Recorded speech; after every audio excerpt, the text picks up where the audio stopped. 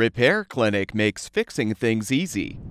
With millions of replacement parts available on our website and the help you need to do the repair yourself. If your top-load washer won't start, here are the top 5 most probable causes. You should first determine if the electrical outlet the appliance is plugged into is getting power. If not, check to see if the circuit breaker has tripped. A damaged power cord could also prevent the washer from starting. You can use a multimeter to test the cord for continuity, a continuous electrical path present in the part, to determine if the cord requires replacement. Depending on the model, the lid switch may prevent the washer from starting when the lid is open.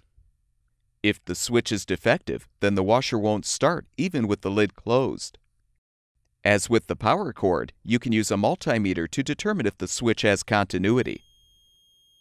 If the switch tests negative for continuity, then it will need to be replaced. It's also possible that the user control board has failed.